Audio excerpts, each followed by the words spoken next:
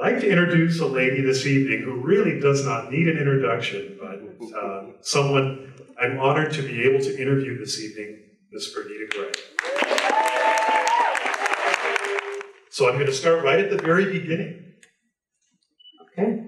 Please tell us where you grew up. All right, let me get this mic all adjusted here so that I don't blow everybody out and blow myself out. My name is Vernita Gray, and I'm a native Chicagoan. I grew up here in Chicago. I grew up on the west side of Chicago. I grew up in a community called Lawndale. You hear about Lawndale now on the news. I used to, when I worked at 26 in California, get over to Lawndale every now and then. Lots of crack houses over there, drugs up and down the street, crime. It's quite a community. When you were in high school, your mother took a dramatic stand regarding your education. What did your mother do? Yes, she did. I had always gone to parochial schools, and I went to school in the 50s. And in our schools, you know, the nuns would slap you upside your head if you misbehave. There was corporal punishment. That was just a part of it. But unfortunately, when I went to high school, some of the nuns started using the N-word. And my mother was like, hell no. I know damn well I'm not paying for you to go to no school and have a nun call you out of your name. Now, if she can't call you Vernita, then she don't need to call you. And the last time a nun called me the N-word, my mother took me out and put me in a public school. So, of course, once I got to public school, I then became a classic gay statistic because the kids around me realized that I was a lesbian and the teasing ensued and began. So I became one of those, a classic gay statistic. I dropped out of high school and went to work. Well, please tell us a little bit about your coming out as a lesbian. Wow. When I was in high school, in the shocking but true, I really looked a lot like Condoleezza Rice. Okay? All right, I had like a page boy, not even like I had a real page boy. Got my hair done all the time. Always wore dresses, never wore slacks, never wore jeans. I always had on an A-shaped dress, skirt, mini skirt, whatever. In fact, when I came out, it was hard for me to let that go. I had to be a little I-magnet hippie lesbo for a while. That's just kind of the way it was. So I'm living on my own, and I meet this great guy, Jewish guy, David, and we start dating. And one day David comes to me and says, one of my friends has no place to stay for a couple of weeks, and she's a lesbian, and could she stay at your apartment with you and your roommates? And I was like, hell no. I have no damn lesbian up in my apartment. I don't even want to be bothered with that. No way. I'm like, no, David, that's just taking it too damn far. So I said, okay, I really love you. I'll let her stay for a week. A week later, I dumped him, and she and I were making plans to go to Woodstock. It was really incredible. It was, when people say night and day, my story is truly night and day. And since I don't work for the state's attorney's office anymore, I can just tell the truth. One of my roommates had gone to California and had come back with some psilocybin mushrooms. She said, we're going to try these mushrooms one night. I said to her, you are such an idiot. I said, these are just mushrooms. How much you pay for these? She said, I paid about $40. I said, girl, somebody went to a Dominic's, dragged these out, and sold them to you. Don't be ridiculous. These are no hallucinogenic mushrooms. I said, well, watch. So I started chewing, getting out. She's like, no, Vernita. Oh my God, no, Vernita. I'm like, girl, please. You know, they saw you come and they took advantage of you. About an hour later, I was dancing nude in the living room, telling everybody how happy I was. I'm so happy. I love life. Needless to say, they were all shocked. They were like, oh my God, Vernita. So they called my boyfriend to come and, calm me down. So he comes over, Vernita, you've got to calm down and get dressed. I said, you can go to hell. I'm through with you. They couldn't believe it. They were like, oh my God, these drugs, this woman is possessed. She's a totally different person. we're going to call the University of Chicago Hospital to come and get her. So they called, at that time it was called Billings. They called Billings, come and get me. They told them, no, we weren't sending an ambulance for somebody crazy on drugs and nude. You have to bring her in. So he was able to get me dressed, and I told him, you know what, I'm not going nowhere with you. I looked over across the room, and there was this beautiful woman there named Haley. I said, you know what, I'm in love with Haley, and I'm through with you. Okay, so the following day when I came to, I was like, what happened last night? Oh my God, my hair was a mess. It was all sticky, I looked like hell. And one of my roommates turned to me and she said, Vernita, have you ever thought you were a lesbian? I was like, oh my God, not me. I go to church, I'm Catholic, I'm this, I'm a good girl, I got straight hair, blah, blah, blah. I'm not any of that lesbian type of thing. And I was a lesbian. About literally 2 weeks later, I dumped David. We had, you know, again, this will let you know when it was. We were saving to buy a house in Hyde Park that was $25,000. Okay, and we needed 10% or $2,500 to buy this house. We had about $2,400, so we split it, and she and I went to Woodstock. And when we got to Woodstock, it was awesome because 499,000 other people had had the same idea of coming and hearing this hippie music and laying around for 3 or 4 days. But while we were there, in the middle of the rain, we saw these tents and tables that were set up with information about Stonewall and about gay liberation and about women's liberation. And when we left that dirty place, when we came back to Chicago, we swore that we were going to start a gay lit group here in Chicago. And that was the fall of 1969. So I went from being a nice Catholic girl with a page boy to being a total out lesbian with a fro out to here. Real change. Well, what was the FBI list? The FBI list was the phone number of my first apartment. Okay, so Shelley and I come back. She picks up a University of Chicago newspaper, and there's this guy who says, I want a gay roommate. So, of course, again, being the optimistic person I was, hell no. You know, that's some freak. That's some crazy person. Do not go over to that apartment and meet this guy. He's going to be a nutcase, probably a serial killer. Don't go. No, no, no. So I weighed all of 120 pounds. I said, I'll go with you, and I'll protect you from him, just in case he's a real psycho. Okay. We get to his apartment. Guess what happened? I fall in love with him. He was like the most charming, incredible person I had ever met. And in our conversation between the three of us, he said to me, he said, you know, 10% of the population is gay, Vernita. I was like, what? 10% of the population is gay. I knew that 10% of the population was African American. I knew that 10% of the population was black. I knew that 10% of the population was colored people. But I was like, if 10% of the population is gay, then where are they? I don't see the gay. I mean, really, you didn't, 1969, you didn't see the word gay? I said, are you serious? He said, yeah.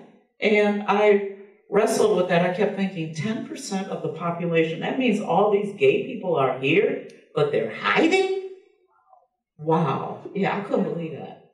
And so, to prove him right, the three of us, the gay group grew from 3 of us to 4 of us to 10 of us to Pat McCombs, who I met in that gay group back then in 1969. And it continued to grow. And then at one point, we had a dance at the university, and there were approximately 2,500 undergraduates and 250 people came to our dance. And when those 250 people came to that dance, I said, my God, Henry, you are right. That means we got to get a gay paper, we got to get some gay bars, we got to get some gay life. What the hell, a closet? Get the hell out the damn closet. I mean, never. Was it? So then I came out. What was the FBI list? I don't think we got I'm sorry, the FBI list was my phone number. When I moved into this apartment, the phone was already there. Again, did you ever notice that the phones we had back, you know, for those of you who are a little bit older, in the 60s and the 70s, those phones never wore out? Right. Anybody ever notice that? Weapons. Like, I had like a $300 phone that died after 2 years. I was like, what? We had that ugly Princess phone. I just slept with that phone. I talked on that phone for years. People call me on that phone, FBI list, day and night. We put my number, how lucky I was, in the C newspaper and in the University of Chicago newspaper. If you want to talk about gay anything or go to a gay meeting, call FBI list, which was my home number. Wow. So people, right, would be calling my house day and night. I'm run away from home. My parents are beating me. I don't know where to go. Oh, come on over to my house.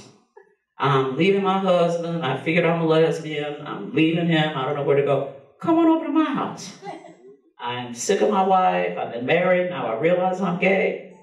Come on over to my house. And so my phone number was FBI list for years. Very easy to remember. And when I think back up now, can you imagine? Day and night, 24 hours a day. When I'd be at work, that phone would be ringing. When I get home at 2 o'clock in the morning, people will be calling me. I'm ready to commit suicide. Now, mind you, I was in my early 20s. I had never had a social work class. Social work was just words. Here I'm talking to these people. Oh, you're thinking of committing suicide because you're gay? Well, 10% of the population is gay, honey. So many gay people as there are black people. Come on over here and we're going to party. I'll show you what a gay really is. So that was my apartment, 5601 South Drexel, and that basement was rocking for a good 2.5 years. Am I right, Pat? That's right. That's right. Yeah. I had every kind of gay meeting. Monday night was coming out group. Tuesday night was Monday night was women's group. Every Monday night was our women's group. Tuesday night was coming out group. Wednesday night was another group. Friday and Saturday night were party groups. Well, please tell us a little bit about your involvement in the gay liberation movement. Well, actually, that's what that group was. We called ourselves the Gay Liberation Movement. And it's really incredible to think that, first there were 3 people, and then there were 5, and then there were 80. And one of the incredible things that we did as a part of that gay liberation group was to decide that on the anniversary of Stonewall, we would have a march. We were sick of being closeted. We wanted people to know that here in Chicago, there is a gay community, and we are not going to be closeted. We had buttons made up that said, "How dare you presume I'm straight?" It's one of our buttons. "Out of the closets and into the streets" was another one of our buttons. And we were bound and determined because Chicago is a parade city. Every group in Chicago. It's an Irish parade. It's a Mexican. In fact, it's like 4 or 5 Mexican parades. It's a Puerto Rican parade. But Billiken is the largest African-American parade. So here we have all these ethnic groups, every ethnic group in Chicago. The Italians have Columbus Day, who have parades. And of course, we have the outrageously crazy St. Patrick's Day parades. Again, we have two St. Patrick, one on the south side, one downtown. And we decided that we were going to come out in the streets and say to the people of Chicago, you know what, gay people are here, and we're going to have a parade. And so that was one of the things that we did as a part of that gay liberation group. Well, switching gears a little bit, please tell us about your work as a victims specialist. Well, that work, oh golly, that work came many years later. One of the things, again, as I came out and began to see all the different areas where we did not have openly gay people, where we did not have openly lesbian people, politics was one of those areas that has always interested me. We have all these senators, we have all these politicians, aldermen whose salaries we pay. They're our public servants, which means they're also gay and lesbian public servants.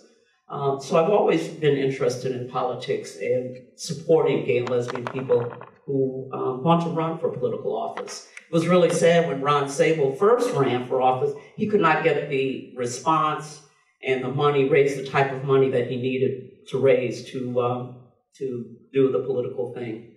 So as life would have it, politics has always been a part of my life. I owned a restaurant for many years, and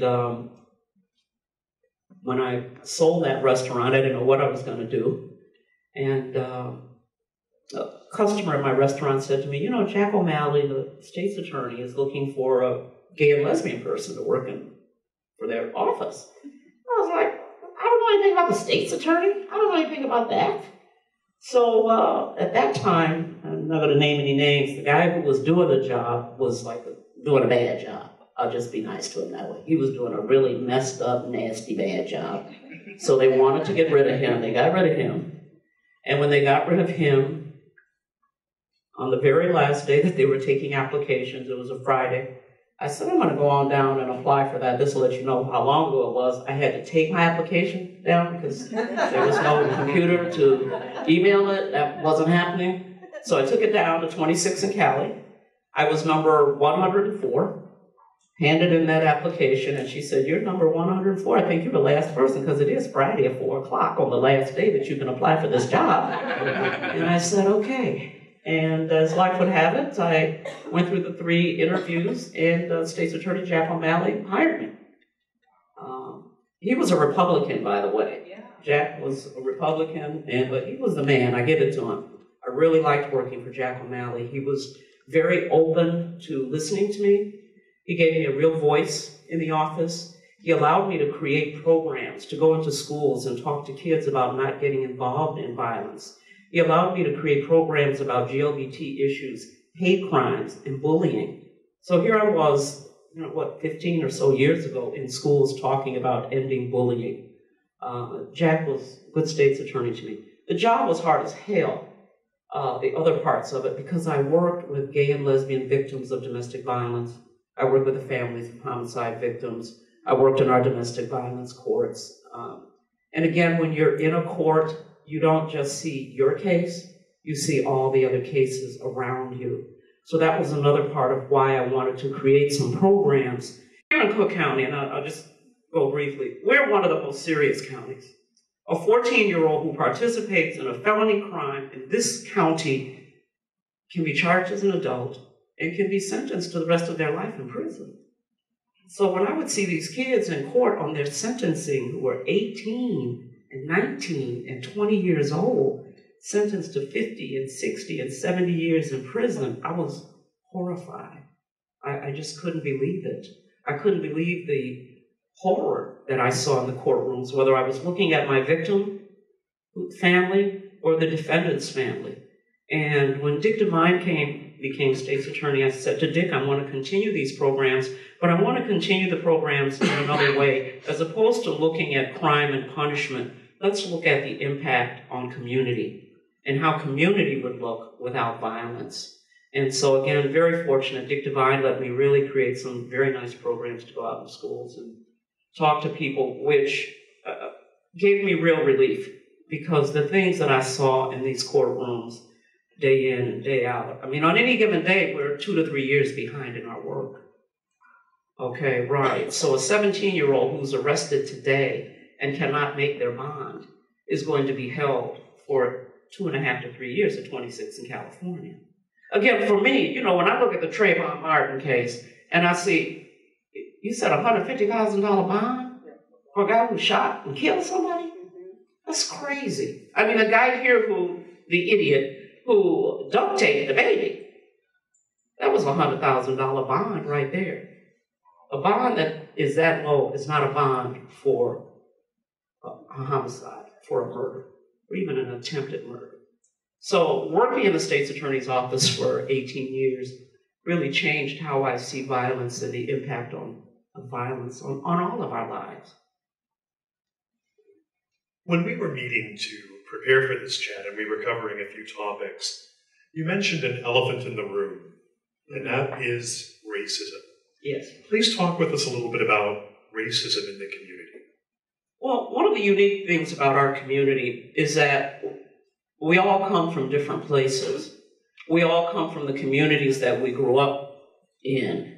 And so for a lot of people, I think when they come out gay or lesbian, it's the first time that you're really around Mexicans, it's the first time you're around Asians. There's a certain diversity that our community really has.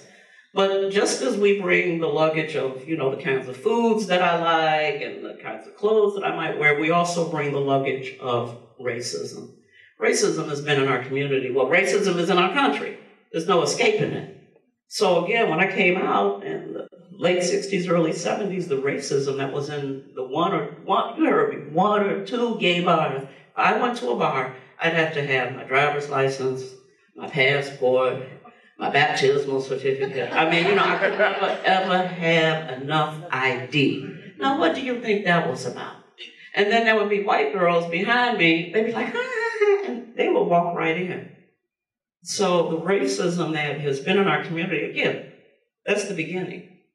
Last year, one of the sadder events that I went to in the community was a community meeting about the kids and the shootings here on Halsted Street. There were a good 400 men in that room who were so hostile about these young African-American kids that I can't tell you, it just really brought tears to my eyes. I mean, these are not serial killers. These are kids who want to hang out and have come down here because they're afraid to be in their community and be out. And so they come to what they see as a safe area. And then when they get to the safe area, people don't want them because of the color of their skin or because they don't have that kind of money. They don't look sidetracked enough. They don't look straight enough. Even though you're gay, you got to be a straight-looking gay person. What is that? You have to talk in a certain way. Anyone in this room who has kids know that kids act out. Hello? I mean, what kid does not act out? I mean, that's a part of it. You get to be 20, 21 years old. You want to go out and clown and act out and be on the streets. And so, yes, racism is huge in our community. I was in a gay bar one time. I'm standing here at the bar. The white bartender looked behind me, okay? He looked at my face and said, can I help you? He looked behind me to the white guy and said, can I take your order? I was like, what? Okay. Yeah, I'll be back. Bye. And I left. And I have not been back. Yeah, I didn't spend my money there. Why would I go someplace to spend my money where I'm going to be treated like a second-class citizen? I mean, really, come on. That's just not going on like that. One thing about the South, and when I wrote, is like whites only, just say whites only. Don't embarrass me when I get there. Tell me to show 22 IDs and a credit card. Don't. If that's what it is, then that's what it is. But really, it's one of the things in our community that we've continued. You know, here we are in the 21st century, and we're still dealing with the issue of race. Whether you're a gay kid here on Halsted Street or whether you're Trayvon Martin. The race thing is intense. A minute ago, you alluded to some of your political work, but I'm told you were quite the personality at the 2008 Democratic Convention in Denver. So would you please tell us a bit about that? Well, the Democratic Convention, really, the real personality was my dear friend Renee. I went with Renee. If any of you in the room know Renee Ogletree, I was part of Renee's entourage. We had a blast. Again, I love government, I love politics, and I love a free party with a free cocktail. What can I tell you? My mother wanted to go. She wanted to witness, as we all wanted to witness, the first African-American president being nominated. And Renee was a delegate, and so we packed up and we went to Denver. Since I'd already been doing politics for a good little while, I did happen to know a few politicians who were there, and we had a blast. It was really, I have to say, it's really one of those times of my life. You know, I would be at an event, and Michelle would come in, Michelle Obama. It was just incredible. It was not only thinking about government, but being able to reach out and talk to those people who actually run our government, who are making the changes. So it's really been incredible. When Barack Obama, when he was our senator, I served on his LGBT advisory. He had a Senate advisory. And that was off the chain. Tracy, we would argue, oh my God, the marriage thing. He and I, in the last meeting that we had, was nasty. You of all people, why would I want something else? If it's marriage, it's marriage. Why do I have to have a civil union? It's like it's a water fountain. It's a water fountain. Why you got to have a white one and a black one? Do you have to have a Chinese one and a Mexican one too? If it's marriage for everyone. Why would I want something less? Anybody in here want less? No. Who wants less? Anybody want less money? Less benefits? Oh, that's what I'm saying. I'm the same. And for me, as I've gotten older, I'm in my 60s, gotten to the Social Security age, I want it all. because I've been paying taxes for a very, very long time. So I want everything that my tax dollar is paid for, I want it for me. And so, no, I don't want a civil union. I'll take that because that's all I have. But if it comes right down to it, no, I want a marriage. Duh. That's already set up. You don't have to set up anything different. I mean, really, you don't want a gay marriage, don't get one. You want a straight marriage, get one. And that's. But the 2008 convention was fabulous. I had a blast. And building on that a little bit, please tell us about going to the White House, hugging the president. Okay, yes, I'm very fortunate. Despite the arguments, I've been invited to the White House. It was my privilege, really, the first time I was invited at Gay Pride. It was the day after our parade. This will let me know I've been gay for too long. Okay, it's Pride Sunday. I was working for the state's attorney. I'm like, oh, will this parade be over soon? Okay. Golly gee whiz. I had the float ready for the state's attorney, and of course, it was one of those days where I get to the float at 6:30 in the morning. Tell me if they didn't have the state's attorney's name spelled wrong. Okay. Let's get a new name for the state's attorney, because if we had that name wrong, I won't have his job tomorrow. Let's get that done, because the following day we were going to Washington to go to a LGBT reception. Renee, myself, Mary, a whole group of us from Chicago. And it's interesting, we went before the Salahis, a couple that wasn't invited. So it's amazing when you're invited, you have a blast. And since we were invited, they allowed us to come in, and we were on this lawn, and we were all talking, and then we went into the White House, and we had a blast. We had a great time. It was interesting. Some of my friends were so nervous, they were too nervous to eat. I was like, are you crazy? This food is fabulous. They cooked this food for the president. I got the best shrimp po' boy I've ever had. They had trays of champagne, and there were gay people from all over this country. I got to meet Bishop Flunder. I got to meet lesbians and gay men and transgender people. I got to meet the person from SAGE, which I can never remember what the letters stand for, so I call it Sexy and Gay Elders. There we go. Yeah, I don't know. What does SAGE stand for? What does SAGE stand for? Services and Advocacy for LGBT Elders. Wow. Like I said, sexy. Yeah, sexy and gay elders. So it was an incredible thing. It was also incredible for me, having come out in the 60s, to go from being a dirty, hippie, crazy, troublemaker, rabble-rouser, to actually be in the White House. It was really, it really said to me that our revolution is rolling. We're rolling, and again, as part of rolling and wave and revolution, we're beginning. We're nowhere near there yet. We're really just at the early part of our revolution. We have a lot further to go. When people say, oh, this parade last year was 700,000, we've got to corral the parade, not happening. That is not happening, because more and more gay people are going to be coming out. I mean, if you think of kids now in high school who know the words gay, in my generation, we didn't even know the word gay. A gay was like a happy, whatever. Nobody knew gay or lesbian or trans. I mean, we did not even have the language. So I think that more and more people will come out. Our parade here in Chicago will hit well over 1 million in the next few years. There's no two ways about it. Our community is going to really grow in leaps and bounds. More and more people are going to feel comfortable coming out. Closet will be, as antiquated as Negro. Were you to speculate a little bit, what do you think is the president's position on gay marriage? Well, I think the president, as all politicians, has his own personal and his own political. When you're a politician, you have to go with the agenda of the party. You can't just get up and say, this is how I want it, this is how I want it to go. You can begin to, start that change. I certainly feel Barack Obama is the best president we've had when it comes to LGBT issues. There's no two ways about that. There's no two ways about it. I mean, people can, Bill Clinton, he's another Nobel Prize winner, but he gave us Don't Ask, Don't Tell. I mean, he gave that to us. And everybody mad, Barack, hurry up, you redo it. Well, I got to go up behind this guy and clean up what he did. once you're cleaning up someone else's something, that doesn't give you the time to create your own.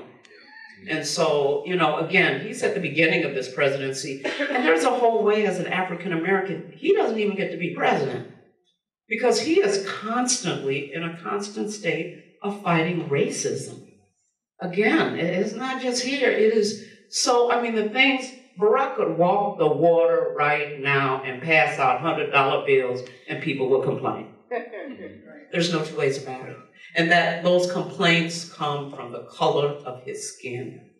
So my heart, again, to be the first Black, any of you African Americans in this room who were the first Black in your high school, or the first Black in your college class, or the first African American to get a PhD at this university or that university, that's a very hard road. That's a very hard road to hold. That's a hard one. My heart goes out to him, but I give it to him. He is the man. He does it. He really walks the walk.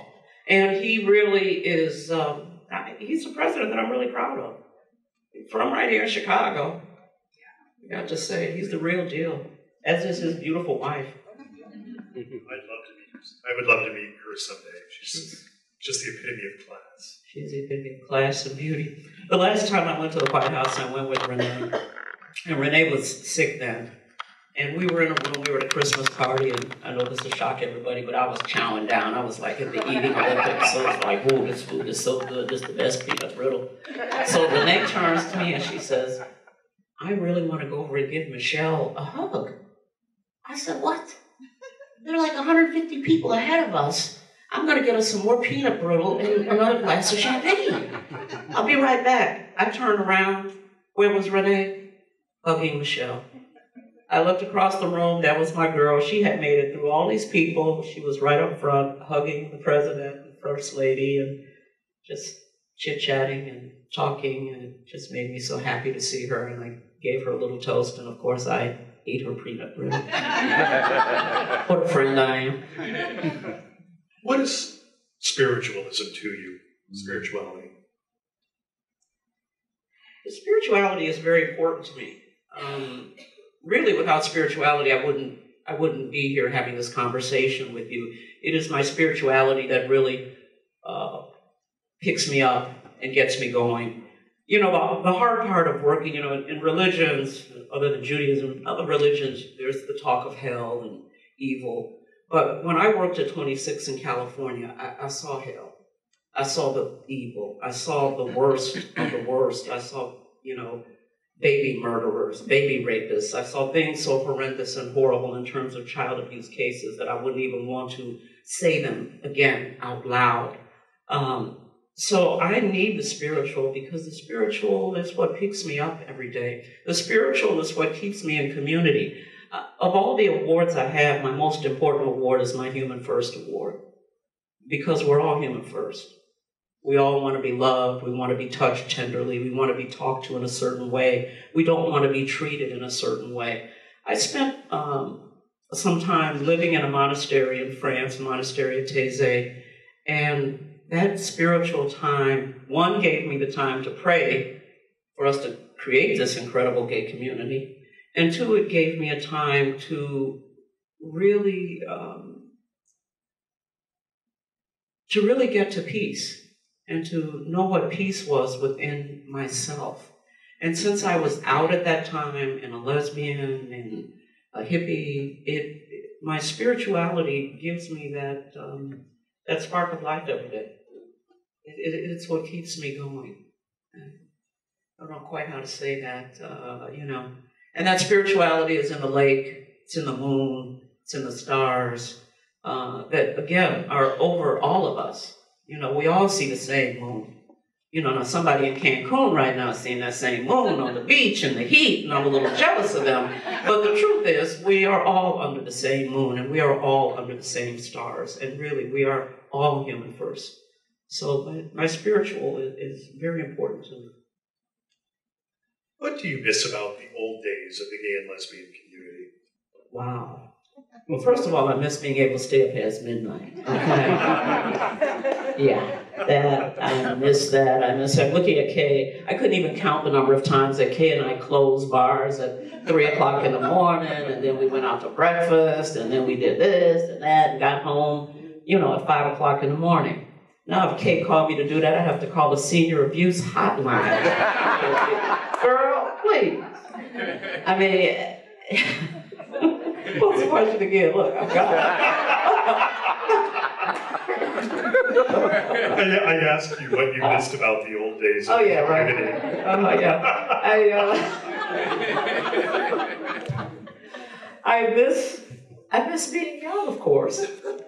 I miss that excitement that we all had to just be together. There wasn't a colored thing. We were so happy to just be gay and drag queens and clowning and acting a good time and twirling and go ahead in this thing and do your thing. And you know you looking like the stud of studs. And it was a certain kind of freedom that we really had, and a certain kind of camaraderie that we don't have as much now that we've all have a letter. Like, get to your letter. You and the G, get to the G's. You the lesbian, get to the L. Really. You the trans, well, we didn't have trans, but we just had drag queen. That was it. That's all we knew. You're a drag queen, she's a flaming queen, she's a drama queen, but she was some kind of queen. And as you know, we got to treat them like queens. And so now we have that kind of, I think what's after trans, now we got questioning.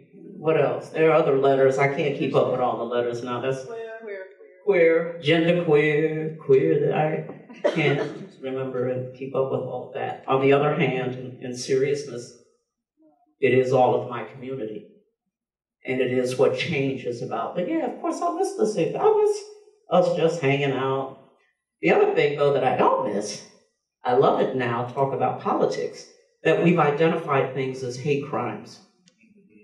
Back then, if a police officer caught you on the street and beat the hell out of you, you was just beat.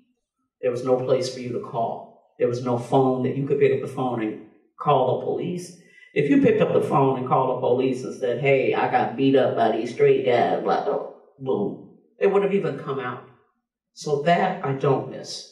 I like the fact that now we have hate crimes and we call it that. What's the biggest misconception about you? The biggest misconception about me? Wow. Okay. I would probably think the biggest misconception about me is that I'm probably really butchy butch. But when I get home, I'm like Hannah housewife. I'm always vacuuming and cleaning the house, and, doing this. I get all the little decorations for Christmas, and I'm always doing something in the house. I'm little Hannah housewife at home. Pat is just grinning from ear to ear. She's like, "Go ahead, baby, vacuum your little butt off." It's so cute. Yeah. I'm the Hannah housewife in the house. What's been your greatest accomplishment or achievement? My greatest achievement, wow. Well, my greatest accomplishment is just being here and seeing my community come to a real fruition. Seeing gay papers, seeing gay people go to events, seeing Lambda, seeing HRC, seeing gay and lesbian people have children, and have their children be a part of their family. That's incredible. Again, when we came out in the 60s, there was no gay family. You brought the kids. People would be like, what the hell you bring them kids for? So seeing the incredible changes, even though I make jokes about them, I love it when I turn on my Facebook and I like to see the two gay men I know who have twin girls, and they're taking the girls to the park and they're taking the girls to the zoo. I love seeing the lesbians I have who are out buying shoes for their girls, and it's really, that has been incredible. Seeing us go to the White House, really. Everybody else was walking in and I'm standing there like, an old colored lady crying. My little eyes just filled up with tears. I feel like that I am so blessed in my life to see my life be both full and filled.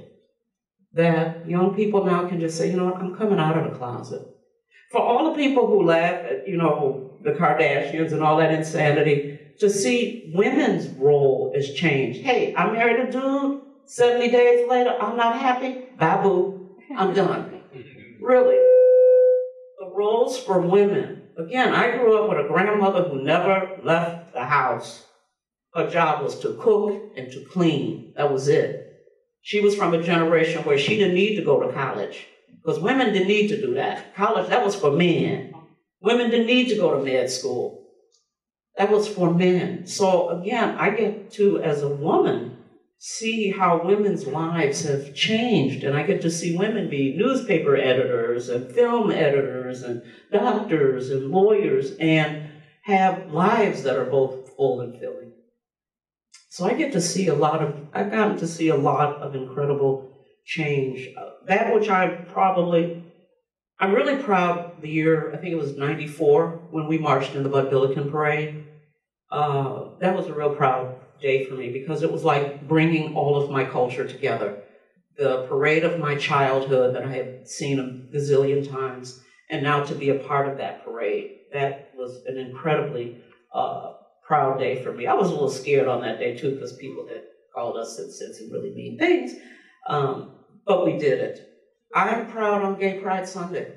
When I step out on the street and see tens of thousands of people partying, it is beyond my belief in that would ever happen. When I looked at the newspaper and they said we got to rein in the Gay Pride Parade of 750,000 people, I was like, hell to the yes. That's the way it should be. Absolutely, positively.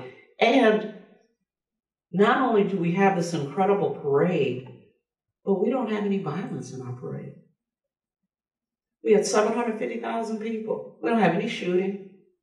We continue to be the least violent minority. They used to tease me at 26 in California because we had like a gang crimes room with pictures of all these gang bangers on it. And the detectives would say, V, when we gonna get a gay crimes wall? You're decorated over there. I mean, think about it. There are certain kinds of crimes that you don't see a lot of, because we don't want to go to jail. That ain't a part of our culture, being in that little room. You can't really rehab that or redecorate that. I'm serious. Which is something that I feel I can bring to other communities. As a member of the African American community, I'm gonna come to the Gay Pride Parade. I'm gonna be in one community where we're gonna party all day and all night and drink and fall over, and we don't have to shoot each other.